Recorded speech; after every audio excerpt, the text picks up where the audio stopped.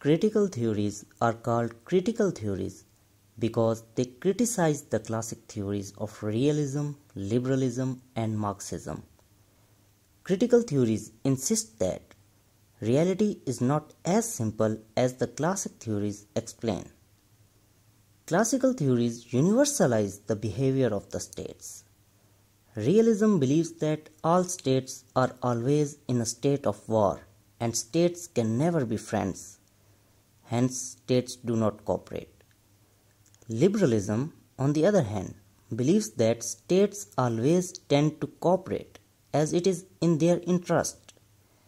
Marxism believes that all states want to maximize their economic interests and hence try to exploit others for their own benefit. Thus, the classical theories universalize the nature of states. Critical theories claim that it is not always the same. They insist that the nature of behavior of states can become different depending on whom and when it is dealing with.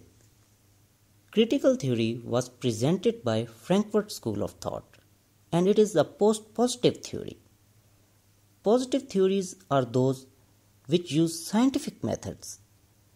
Post-positivism disagrees and insists that things are subjective and hence they cannot be explained by objective answers, like classical theories of IR gives simple explanation for explaining the nature of state.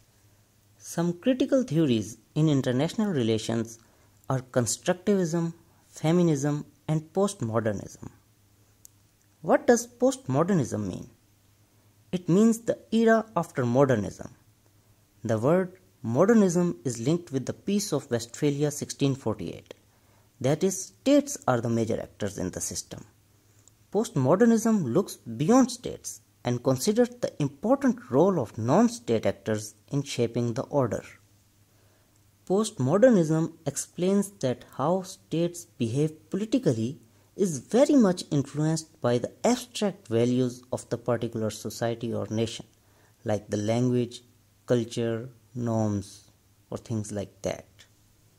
Postmodernists criticize the classical theories in following ways. They insist that groups like women and minorities have been ignored by the classical theorists. Postmodernists believe that states are nothing but social constructs. They consider that borders are not real, but they are abstractions. And hence, states themselves are social constructs.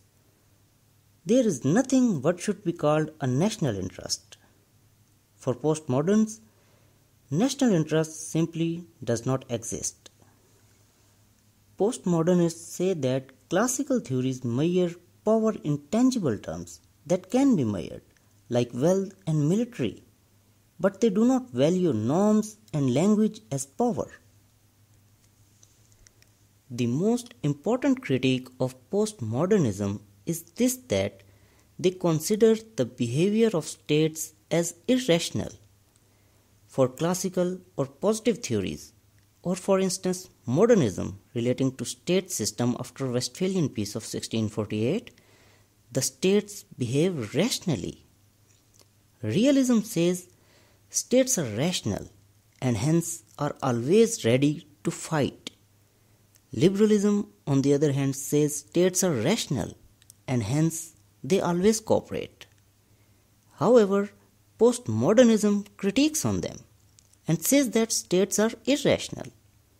And hence, when states are irrational, according to postmodernists, their behavior can never be predicted. And when their behavior cannot be predicted, there is no point in international relations at all.